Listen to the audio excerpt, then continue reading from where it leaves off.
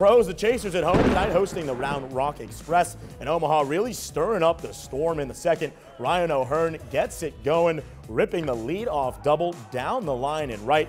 And the very next batter, his teammate Cam Gallagher picks him up. Gets the bloop shot to fall just in fair territory. O'Hearn scores, Chasers in front 2-0. Later in the frame, Raul Mondesi adds on for Omaha, ropes the RBI single to right, part of a 5-run inning for the Chasers as Omaha blows out the Express 10-0. Now